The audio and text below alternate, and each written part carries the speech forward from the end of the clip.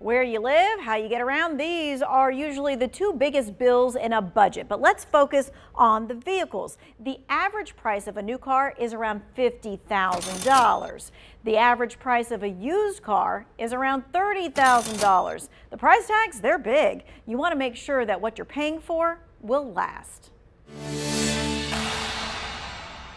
Consumer Reports just released its first ever brand ranking for used cars to help buyers reduce their risk of experiencing problems. Our survey focused on vehicles from the 2014 to 2019 model year, essentially 5 to 10-year-old vehicles, looking at data from 150,000 vehicles collected in our survey.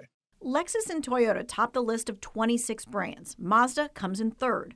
All three have consistent average or better reliability ratings over the years. Acura and Honda round up the top 5 brands. At the bottom of the list, Tesla, Dodge, Chrysler.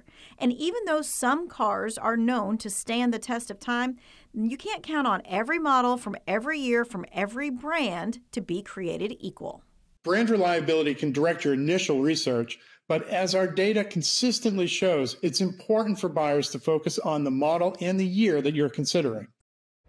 If you're a Consumer Reports member, well, you get to see the top 10 used cars on the list. But 2 wants to know they have a sneak peek for you. That's right, we do. Like the 2017 Chevrolet Cruze for under $10,000. Or the Honda HR-V from 2018 is available with top safety features. And if you're shopping for a pickup truck, the 2015 Toyota Tacoma is CR's pick for dependability and towing power.